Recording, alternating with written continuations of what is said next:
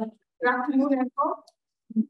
So I think the topic of the hour today these days is COP27.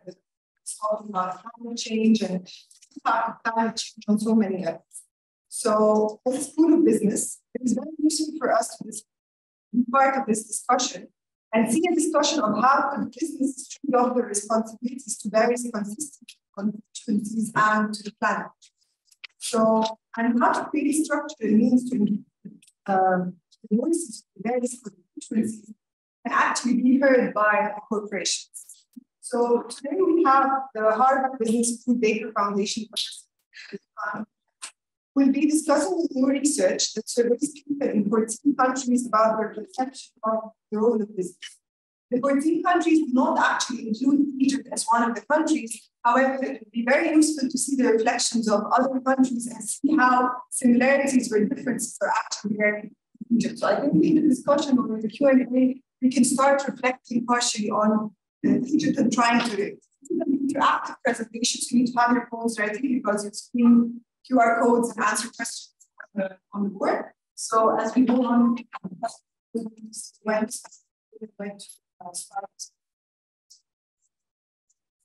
Thank you so much.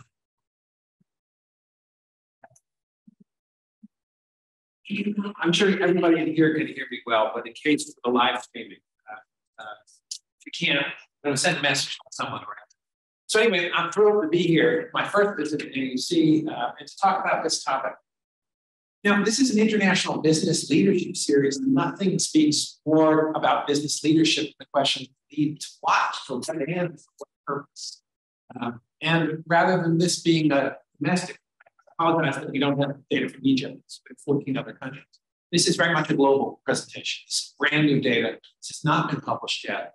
So you get a chance to first look at some, what I think is pretty interesting. So, and as Dina said, I have various titles at Harvard. I was also the Science Business School and built it. My previous, well, my successor actually has spoken in this series, including interviewing you. Okay, let's get started. Let's talk about the history of the role of business. I spent, as I said, 10 years at Oxford. My college was a college called Balliol College. Perhaps the most famous fellow at Balliol College is a guy named Abdel, a name that might be familiar to some. He wrote two big books. One is The Wealth of Nations, 1776, but earlier we written The Theory of World Citizens. In these two books, he captures the concept of business. One about competition, sometimes fairly traditional notions of capitalism, and then the other, The Theory of Moral Sentiments. He outlines the duties that we owe to one another. This odd language he called it fellow feeling. So what are the duties we owe to one another? And at the same time, how do we run a competitive system? Those two ideas were the two kind of poles of his thinking, and he merged them together. This merging of these two ideas, held on for a long time. Harvard Business School, their original motto is this, which is to teach people to make decent profits decently. I understand you're just moving from classes. So the original model of Harvard Business School was decent profits decent. If you think about it, the decent profits is really difficult. Just decently is. And that was really the guiding for two decades. And then along came Milton Friedman in 1970, who told us, no, that's not quite right. It's to maximize show. And that was kind of memorialized by something called Business Roundtable. 1978 said corporations exist primarily to serve him. Well, in 2019, they kind of went back to the old ideas. We share a fundamental commitment to all of our stakeholders.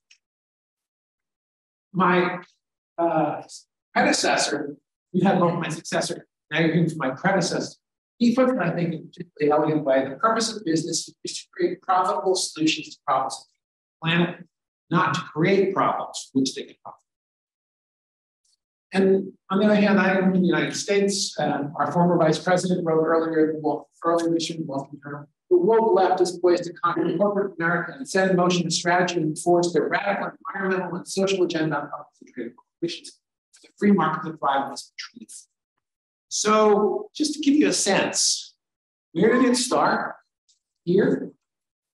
Sense of balance through much of the history of business. Not complete balance, but at least an attempt to find balance. An unbalanced view here. Tend to go back to balance, but an extremely polarized conversation. And who's weighing into this conversation? Economists, legal scholars, intellectuals, public intellectuals, pundits, politicians, business media, corporate titans. And what are they? The words are woke, capitalism, shareholder primacy, responsible, socialism, shareholder, stakeholder primacy. And it's become a very, very difficult conversation. So all I want to do in this presentation is say stop. Let's go back to first principle. And so we have another approach, a naive approach. We're going to ask our neighbors, people in the street, consumers, employees, community members, investors, what they think in plain English, without jargon, what they think the role of business is. At the end, we're going to have a conversation whether you care about these results.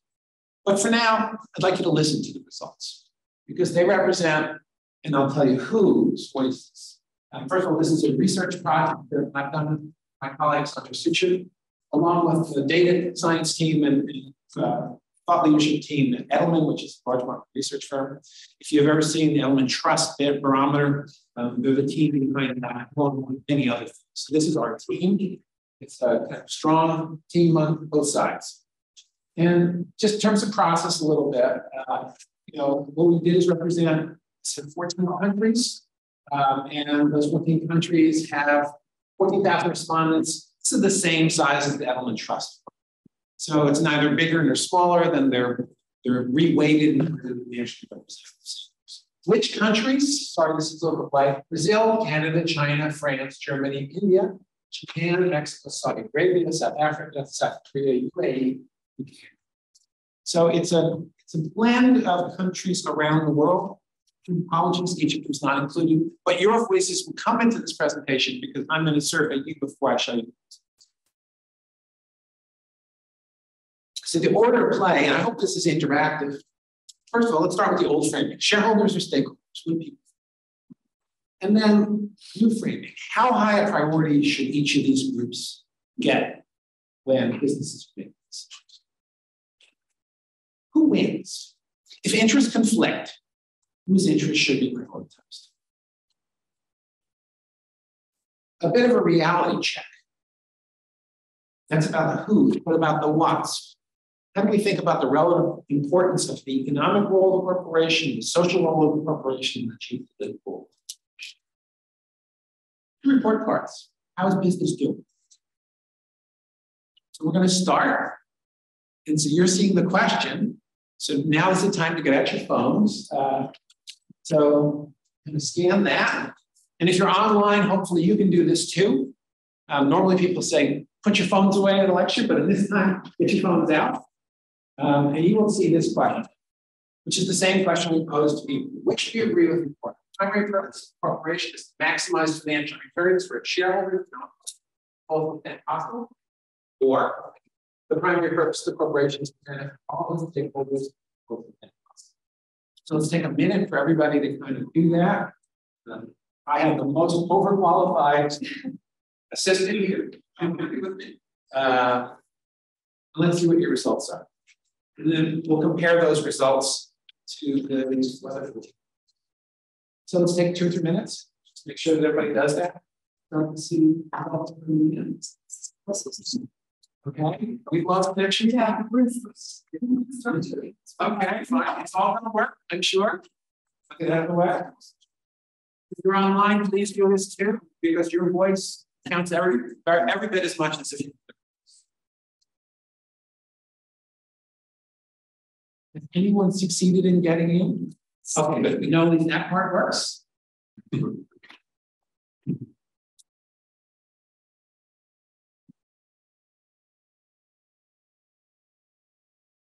Another minute or two.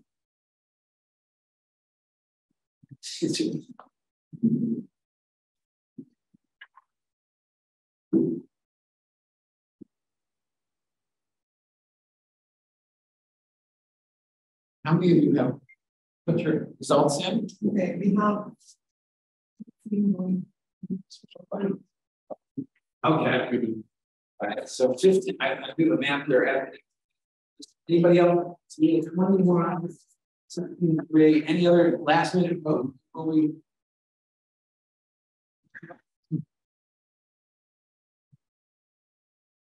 Okay, so this number, this is 20. I can multiply this number really easily in my head. All right, so 20, so we had 17, which is 85% that said stakeholders. And 15% said, I think that's more or less global average. How do you think that compares to global average? Because once I show you the results, you're gonna think it makes sense. You think the person on the street would be higher or lower official? Probably it is supposed to be stakeholders. It is 85%. Well, that's what you said. And it is right. It's right, of course. Let's see the global. Across these 14 countries, 73%, stakeholders, 27%. So I just want you to kind of focus now a little bit on the country differences. First thing, if I had really bad like mine, you just spent pretty much anything. They're different, don't get me wrong. But it's not as if these numbers are wildly divergent. You might think the US is home of shareholder capitalism. It's not. Kind of slightly below median, or above median. So, and we think this is the worst question that we ask. Because what is a stakeholder graph? It means everything. It means nothing. But the place to start. So if you think that, everybody has kind of accepted the gospel of shareholder value maximization, I'm afraid that data is not true. Show you some stuff that gets a little bit more to that. So that's just the place to start. Surprises? Does this feel about right? Do you think that your results for Egypt are representative of the country? Or because you've come to a lecture by a guy who's talking about the role of business, did I get self-selection in here and you're all kind of.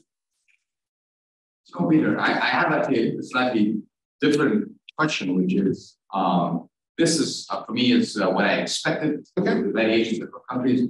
Question is, DNA of our schools, business schools, is not set for that. And to cross the divide and move from shareholders' interest to stakeholders' interest is causing all sorts of panic for everybody. Yes, that is our job. Your job as dean, my former job, my current job as professor, absolutely. But let's get more data, and then we'll figure out how complicated our job is. So forget about shareholders and stakeholders. The question is considerably more complicated. Well, the question said, when companies are making business decisions, how high a priority should leads, expectations, and interests of each to follow? High, medium, or low? They could choose as many in whichever buckets they wanted. Right? So not about stakeholders anymore, specific groups. Right? So you're going to do the same thing. And you should be able to pick multiple ones. So you don't have to just pick one, but who's in the high bucket? We also know who's in the low and medium, but for now, let's just focus on the high bucket. Right, let's take again a couple of minutes. No.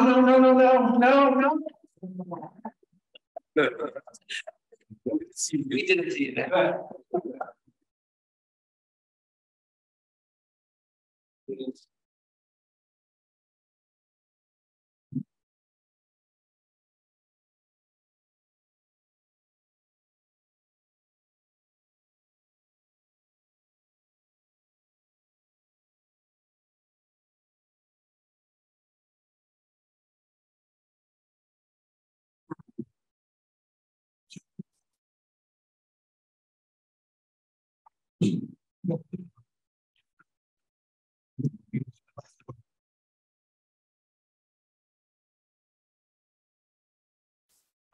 Now we have a lot of people.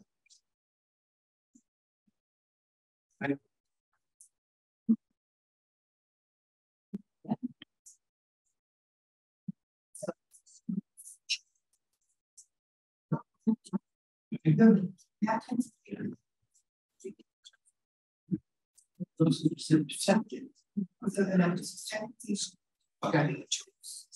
All right.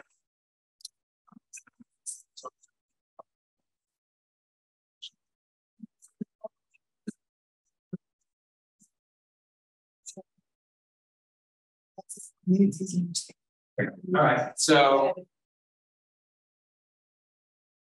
I need a calculator. Somebody have a calculator? All right. So let's just do it's great. So let's start with 7 out of 23. That's 27. Okay, sorry, it's now moving. 8 out of 26. 8 out of 26.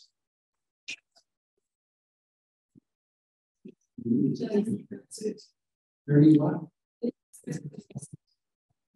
What's the next one? 9%. 59%. 77%.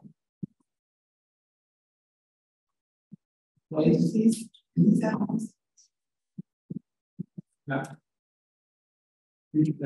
46.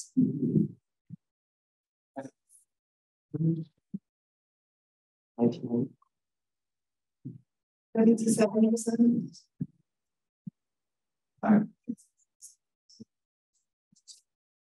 So your data would say most important interest, just inconsistent with your other results, but okay. Owners at number 1. Tied with customers, code number 1. And then next would come communities. Okay, that's where you are. Let's see where people in 14 countries. Now, in every country, number 1 answer, bar 2. If you teach marketing, this should be very reassuring to you.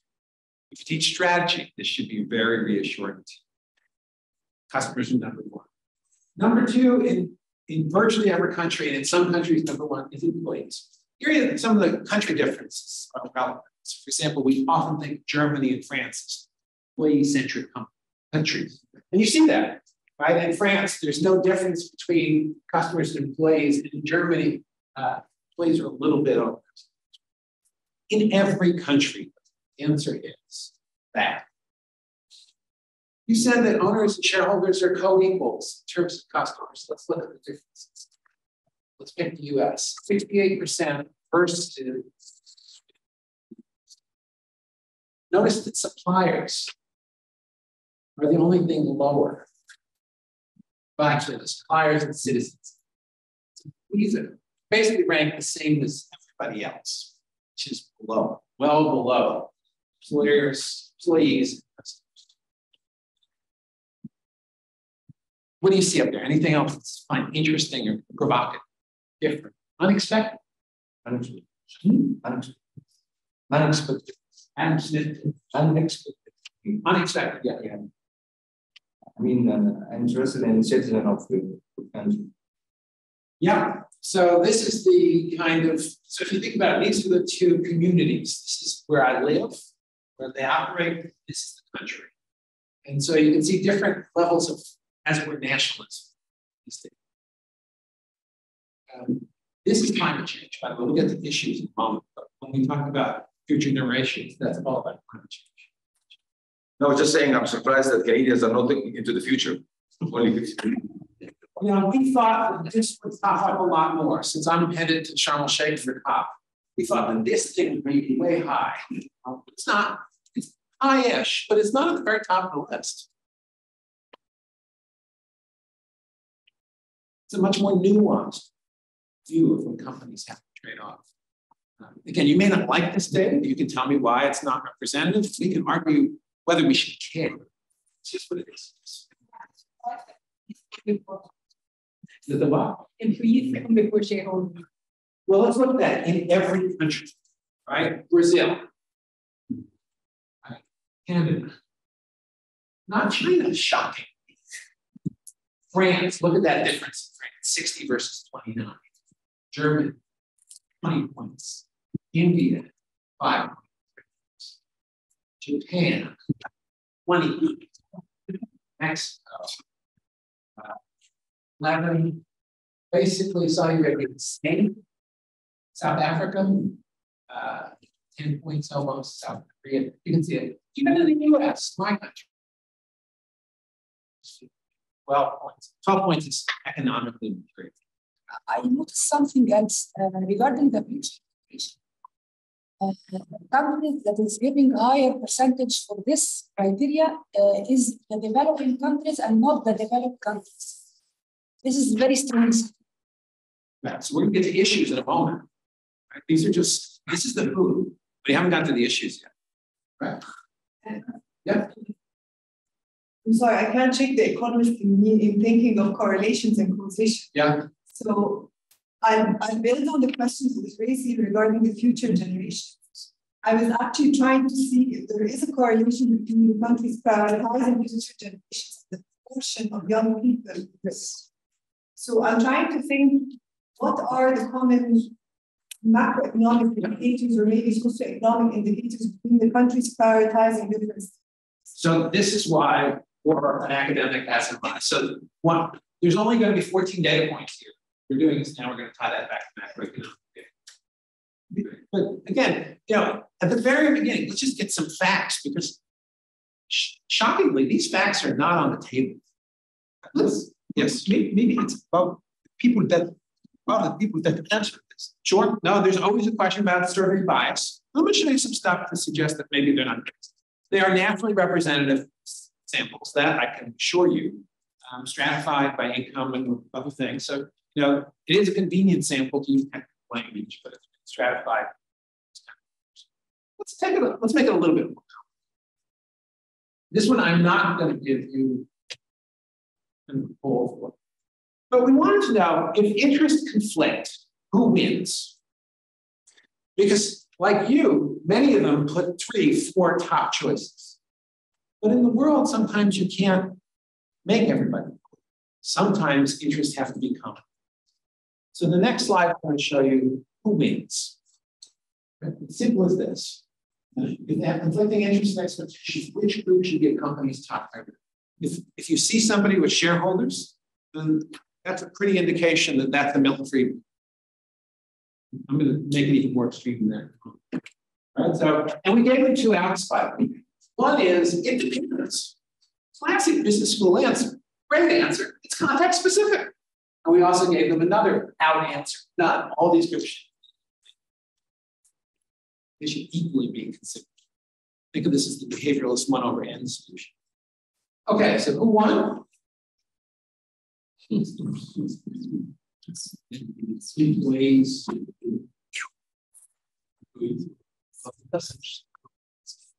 Interest conflict globally, only 80% of people thinks shareholders should be. And that number is pretty remarkably consistent across the country. By the way, you know,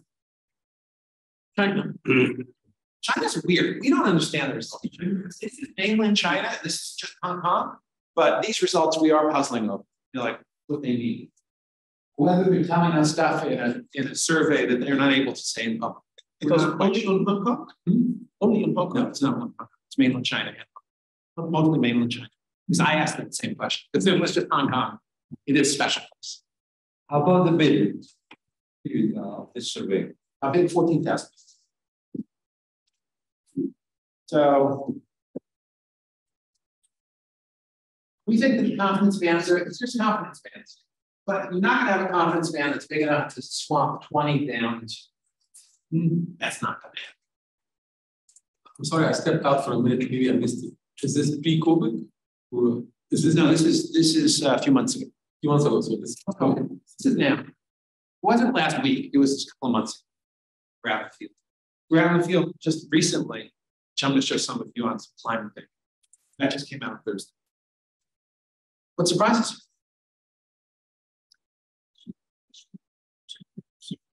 Future generations, we want, if we're going to be responsible business leaders. That, again, I'm the messenger here, right? Just giving you some data. But if you think about future generations, compare future generations to owners and the communities. So again, when you think about, what's your responsibility, suddenly what the market is saying, not the market, the consumers are saying, citizens, everyday people are saying. I have a concern here because I think that always the suppliers are getting the lowest percentage, which is very weird because actually without the suppliers, you cannot even produce the product that you are giving to your customer. So we worried about the same thing. Here's our hypothesis. The suppliers are companies too. So you worry about customers, employees, they'll worry about their customers. But there's other observations about it. Yes. I have an issue about owners when you lump them together. Yeah. Because when you look at the way companies behave, if it is owned by a family and family is responsible, they have a very different behavior than when the ownership is very fragmented. And I can show you many examples of this. Unfortunately, I just read the paper on just this. So let me give you the data. This is fortunate, not unfair. So this is for publicly traded firms with family ownership. So the question here, so there's a different paper, different presentation, but I'll just kind of slip it in. We look at, and again, you may not like the measure, but various elements of ESG, and the 10 subcomponents. We control for industry, country, size, leverage, profitability. And then we hand code the top 10 owners for 16,000 firms over 20 years. For each of the top owners, we identify whether it's a family stake, whether it's an institution, whether it's a government stake, whether it is a management stake, whether it is an employee stake. There's one group that consistently performs worst. Anybody want to guess what the group is? One ownership group that consistently performs worst. On ESG, on ES&G, and on 8 of the 10 subcomponents of ESG. Employees. So this is the employee owners. Who else wants to guess? The employee owners. The employee owners. No, they don't guess. Okay, no, they don't. Who's at the very bottom? The worst ESG practices, worst E, S, and G, and 8 out of the 10 subcomponents worst. Suppliers? Family business owners now. Family firms. So we check this data over 3 years, found 3 different data sets, did every piece of time metrics we could. Family firms actually perform worst. This is not private family firms, this is public trade. As Dean, this was an extraordinarily hard paper to present because they often are the kind of people you'd like to make nice to as Dean, but sadly the data is not. I'm happy to share it. Again, it's not about private firms, but this is firms where there's a family stake and they're public. Okay, back to this. So it's kind of, when there's a junk ball, sorry, that's an American reference, but when there's a kind of a conflict of interest.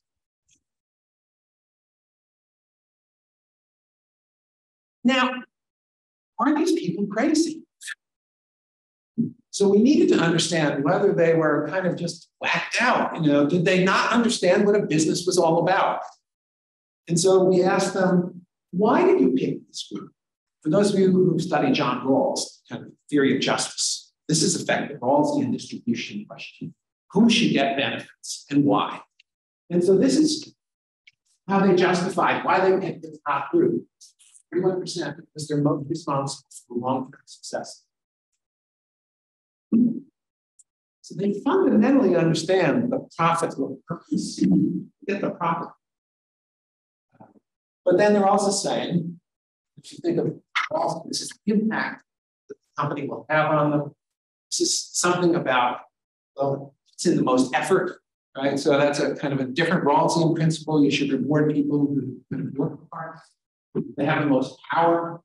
They have the greatest need for special consideration. So preferential options for that's where that would fit in. So we're trying to understand why they're saying this. There's a lot of reasons. But the dominant reason is because that's what's going to be in the best interest of the company.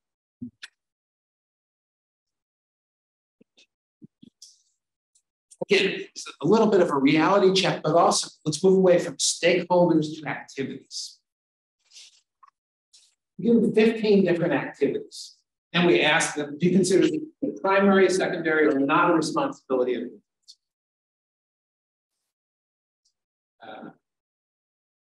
and so these are the 15. Again, it's too complicated for you to do the unmeaningful. Create jobs, safe and reliable products, drive innovation, grow the economy, wealth creation, societal responsibilities, training to employees, local communities, trustworthy information, address climate change, pollution, poverty, address discrimination, promote cooperation.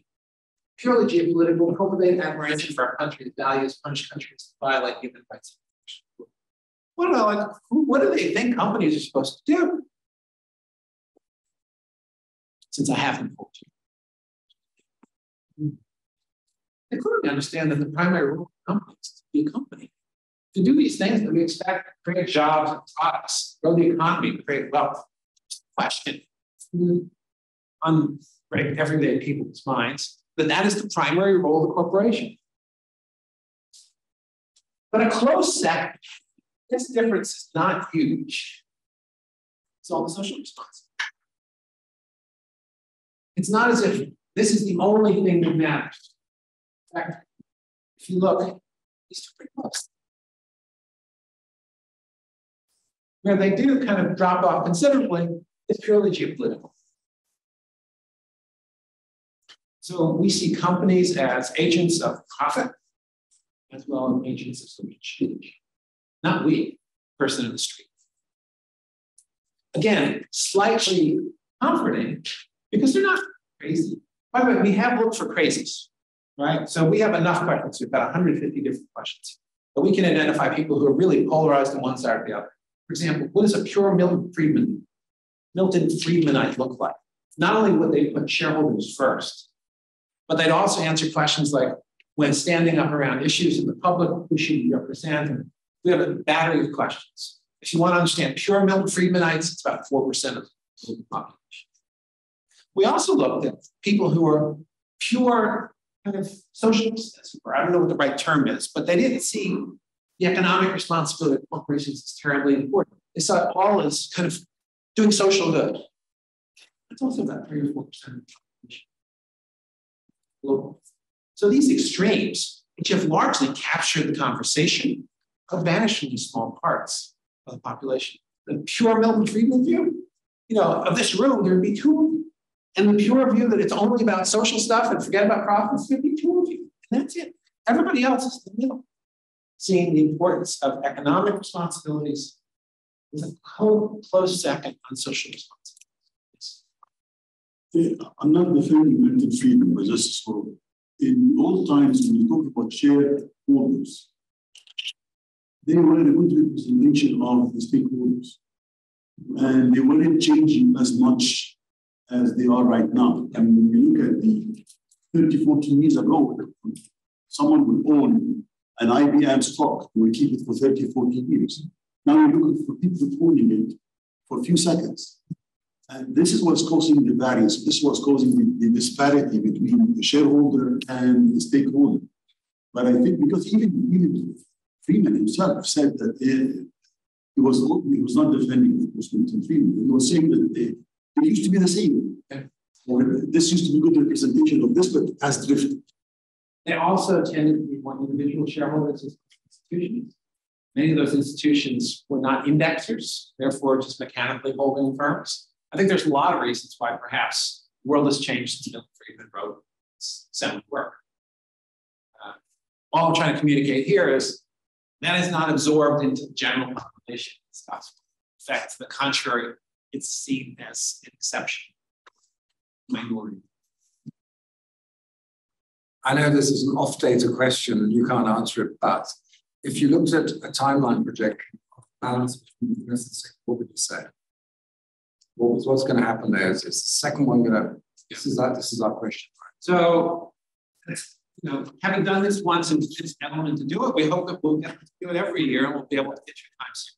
Now we do have a cross section.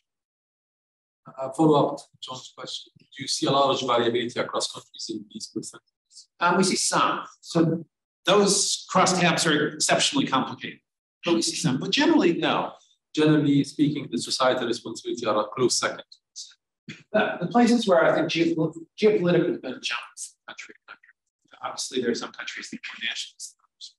Actually, I'm actually quite surprised that the gap is quite big. No, in fact, these are pretty hard questions. Yeah. You say this is an important responsibility of business means you really are going to prioritize. I think it's lowest percentage because its effect on the business. If I'm gonna have some conflicts between my corporation and the government, for example, because they are not violating human rights or whatever, I think this will definitely affect my business in the country that I'm working in. That's why I think its percentage is low. And actually, I was expecting a lower percentage. We also have detailed information about around the Ukraine, whether they expect police to speak out and how. We have detailed information on a bunch of very specific issues. And by and large, I took the slides out of the deck. Roughly 60-70% of people in CEOs should speak on major policy issues, but not political issues, if you understand the difference between those two. The three for me are not very much separated. Like when you go, for example, about paid jobs, are those decent jobs or are they just jobs? True. This is one question. You look at the role of companies, and again, I'm going to geopolitical responsibilities. Private sector is responsible for modern-day slavery. Private sector is responsible for conflict minerals. Yeah. But again, we talk about the person in the street. For him, it's just out of his radar screen completely. No, I think that's fair. We, by the way, do have the detail for each one of these 15, so I could have shown that. But you're right. You know, this is safe and reliable products. We could have said, great, good jobs. Probably should have done that. But yeah, we did give them some opportunities to kind of, for example, you know, one element of good jobs is training people. They're able to separate. And final one, some of the countries that are most promoting nationalism and adherence to their country's values are also the ones that most violate human rights. So you've got a paradox in the last question. So again, first time we've done this, we can go back and do it again. About 15 minutes. Let's get through some report cards. We need to, actually, for this one first. Sorry. So this question was really to understand, what do you think the capabilities of business are to address? So if business devoted significant effort, it could have a positive impact on these things, either a game-changing impact, small, moderate, positive impact, or none. Again, too complex to do in a little minute. So I'm just going to give you the answers. So between 20 and 30% believe that a business focused on big social issues, they can actually have a game-changing impact on these issues. Led by wage inequality, perhaps not surprising, followed by climate change. So slightly less than a third said, you know, if business actually worked on this, they can have a substantial impact on inequality, wage inequality at least, and climate.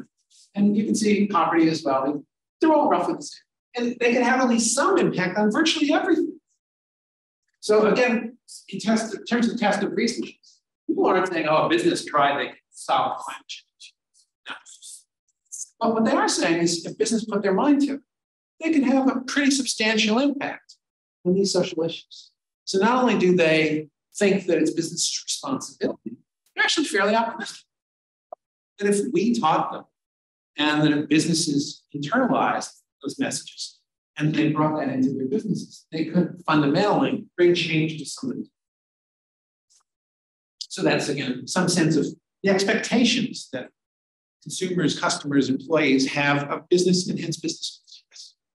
Peter, corporations, companies are part of society. And this should help us understand that companies are lab for society. If we try and do what we need to change and support change in society, it can be a good laboratory and we can influence society for a lot of issues. Among them, these issues, I think, health, wages, and a lot of things. Racism, for example, gender equity, and so on and so I think that's exactly right. And that's what the people who wander the streets are saying. Sure. Let's look at a couple of report card stuff, because we also have to say how well is business doing. So far we've said which stakeholders should be important, what issues should they focus on, but now how well are they doing? Two report cards. The first one is a report card on stakeholders. And again, I'm going to ask you here. So where business has a high responsibility, where is it well meeting the needs of that group? Where is it underperforming the most? So why don't we just answer the where is it underperforming the most? Again, they had an ability. So again, this is a lot of different questions glommed together, but the way I'm going to glom it together for you is where they have high responsibilities, where is the biggest gap? Where are they underperforming? So again, let's take a minute and then we'll look.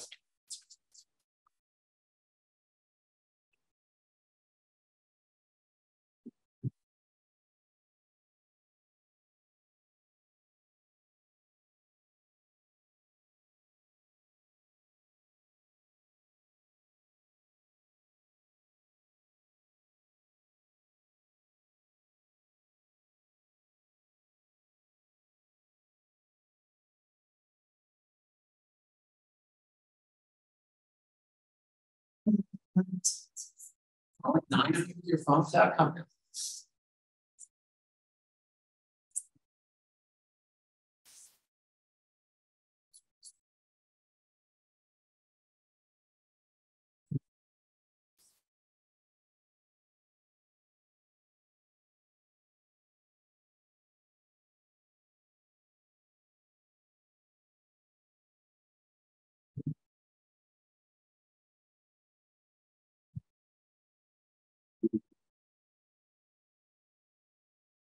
One more minute and then tally up.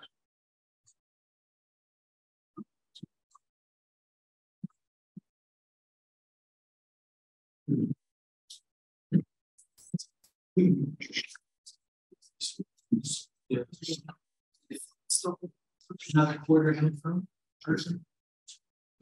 So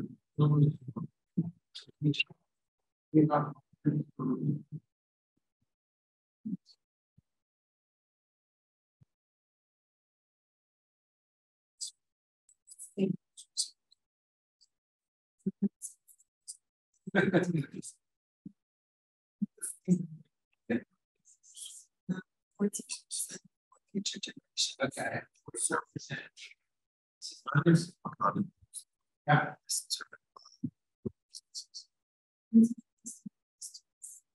Right.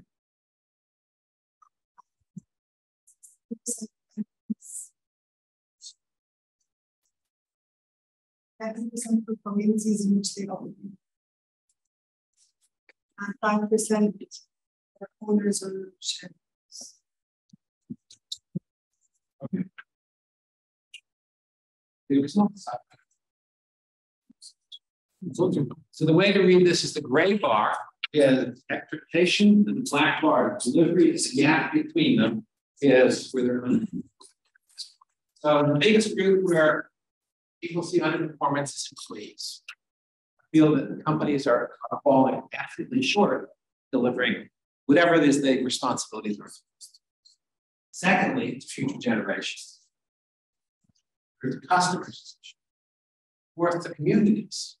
There's only one group where they feel they over-index, which is they deliver more benefits than they deserve.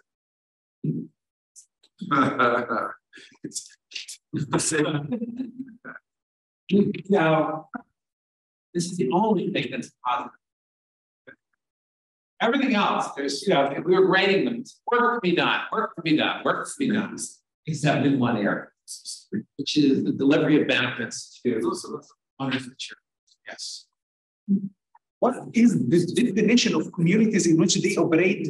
Because it's weird. In future generations, I understand that they feel that why the community, maybe the definition of it in the questionnaire differs. That's why this pretty much this is the language we used. So it might have been misinterpreted, but that's pretty close to the language. In fact, that is the language. That is what we asked. So they would have to think, oh, like, where do they operate? So we don't. companies fail the employees more than communities in which they are.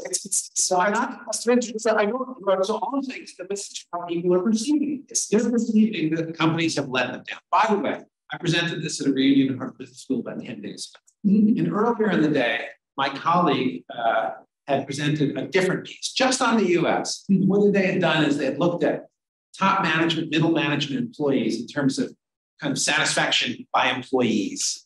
Top management thought that employees were very happy. Employees were very unhappy. I mean, we don't have that kind of variation, but that was a kind of an interest. This is Joe Fuller. I don't know if it's published yet. So whatever's happening here is consistent with some other data, which employees feel. No, I agree with that. I just feel weird that communities just go over. Okay, it's fine. But in part because the expectation for communities is lower. So again, you can look at these bars, which is delivery, right? And so when your expectation comes down, the gap's probably going to shrink. It's kind of almost mechanical. All right, so now let's do the same thing, but without a survey. Now we're going to do it by issue. This is by stakeholder group, but now let's do it by issue. Now I'm going to tell you in advance, by issue, the gap is going to be positive. It's going to be kind of there everywhere. So this is business responsibility, and this is business doing well. This is a pretty slide. Let's just read it. Place where they see the biggest gap between responsibility and doing well is work to solve major global problems, climate change, poverty. That is the big failing that people perceive of business. Work to solve our country's major social problems. That's actually, when you ask it by issue, that actually pops up a little bit. Support local communities. This should give you some, so, you know, not saying local community as stakeholder, but local community problem solving, that pops up. Training reskilled workers, even read it. Place where they see the smallest gap. And here, because we're not saying stakeholders, we're saying should we create wealth for shareholders? But it's the smallest gap ever.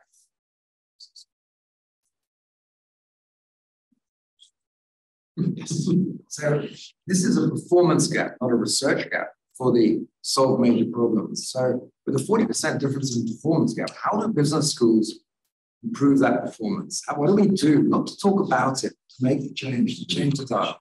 I have particular points of view. We're going to have a discussion about that this afternoon. That's $1 billion question. Yeah. And you know, to be absolutely honest about this, this is why 10 years of being dean was some of the most satisfying time of my life. Because trying to focus a school on these issues. That's, I'm not saying we did it, but this was very satisfying. Which involves, we can talk about this, changing corporate, changing elected, changing mental models, all sorts of things. Does it make sense to get their opinion about things related to governance system, like government regulations, the role of unions, the role of civil society, and things like that? Because this is what really matters. I mean, what is the perception of? Because let's face it, the private sector by itself is not going to be. There has to be regulations, there has to be civil society pressure. Agreed. So this afternoon in a different forum, I'm going to show some data about that with respect to climate. That's not in this survey, but specifically with respect to climate, Edelman, and I wasn't part of that study, but they've given me permission to show some unpublished results. It's asking precisely this question. I know for creating jobs, the gap is the restructuring downside. But it's still, but we can all define about whether we think this is big or not. This seems pretty big. And again, I'm not showing you the data by country. So then we actually have to have a discussion. I think we talked about, are they surprised? Honestly, should we care? Now let me start this conversation. I showed these results to one of my finance colleagues. His response was, so what? They don't understand how businesses work. They don't understand capital allocation. They don't understand why we need finance to drive innovation. It's very nice, Peter, but who cares? Then who cares? I put in, right? Should we care? honestly should be cared. I think most of the companies or multinational corporations, they talk the talk, but they do not walk the walk. Because actually, they are saying things, but they are not doing it actually. Because that's why we are seeing a gap between the performance and what they actually say. They can say whatever they want, but actually, in real life, in practice, they don't do anything from what they are talking about. And in the climate data this afternoon, I think roughly 2/3 of people believe that corporations will not live. That's a concrete example. It's not walking the talk. It's not only to care. We have challenging.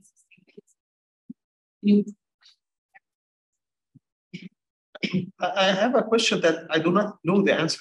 If we cared, we did what the people want, would it make a difference? Well, I don't know. I think we're all in education because we believe that that's true. It is a belief. Well, we know that education, for example, leads to higher wage outcomes. That's pretty clear. We know that there's a correlation between various attitudes, say social connections, voter participation, and things like that. That might not be causal, it might simply be an association because, so don't know. From a business point of view, I always care about my customer. I should satisfy the customer, which is true. So if I consider the people as the customer, are the customer. Sorry, English was not my first language. So if I satisfy these people, would it impact my business and have a better result in my business? Maybe that what your finance friend was thinking. And some pure believers in shareholder value maximization simply say, oh, all this shows is that when you take a long enough perspective, if you help make everybody happy, of course we're going to maximize shareholder value.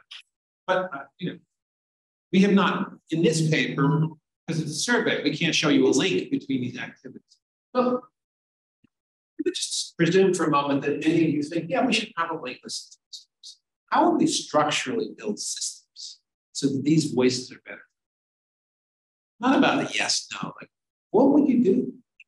I think, first of all, we need to to encourage those multinationals or those corporations to do this by giving them some benefit. Whenever you do this, you will have some sort of benefit, because without having a clear actual benefit, they will never ever do this. Why? Where is the benefit? And what kind of benefit do you have in mind? For example, like what you have said, improving education will give them more qualified people. Those qualified people will increase your profits.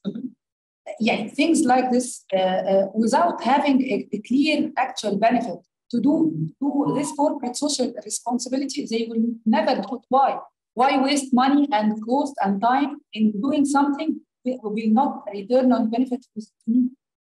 Actually, what's happening now is that in some countries in Europe mainly, if you want to export to Europe, they used to ensure that you have quality certificates like ISO and stuff like that. Now they said, okay, you have quality certificates, great for you. Now we want your sustainability reports. So now it's becoming rules and regulations to export to countries like in Europe to have a sustainability report and make sure that you have taken certain measures in reducing your emissions and stuff like that. So I believe it should be something like that through your rules and regulations. Maybe you should go back to the business rules, the public of business. I should think about that. There are many examples. Dina, for example. Dina's a great example. The Fattah came and he said that it has to be part of the DNA, he puts it in, etc., etc. But then aggressive investors were ousting him, even though he was doing all the good things that you're talking about. What's up? There is imbalance, right? There is imbalance. We have to strike a balance. And he was trying to strike a balance toward society and the other way. I think the layer of money we cannot deny. We need to business schools. I can give many examples. For example, Oxford, for example. You know who's Saeed, right? I know Mr. Saeed very well. Talk about Hess, for example, they changed the name. Hess was a big slave, big slave traders. There are many examples that are intertwined in all what we're doing. We don't recognize that those guys are really violators in some sense, but they pay the money. So, and we get it. So those are some things we can do. One more, and then we're going to close up. So for me, what should we do as business schools serve actually business? And if this is a tsunami coming of climate awareness and change, if we think that's going to get bigger, we better help businesses adjust and adapt to it, and also train chief executives and their managers how to keep their business alive. So I think we need to be very, very energetic in transforming what we're teaching to allow business to learn how to adapt to climate change and learn how to prevent it. And that is, I think, our mandate. So I think that's a great place to end for today, because we're just on time. What are the actions for business schools? Where there are? What are the actions for regulation? For example, cross-border tariffs. Or we're seeing, for example, carbon adjustment proposals. What are the things we can do to provide benefits to companies to do this? How do we build governance mechanisms that are more likely to have these voices heard? It's a more novel idea, which you'll have to wait till it's published, hopefully in the Harvard Business Review next year. Some of my thoughts about how we would do this. But I think we have to use all of our creative juices as people who study, analyze, support businesses to think about, if these are important voices, how do we make sure that they're heard? Also, who we give voting to. So I hope you found that useful, provocative, and sadly, no answers here, but questions, and that's okay. Thank you very much. Thank you.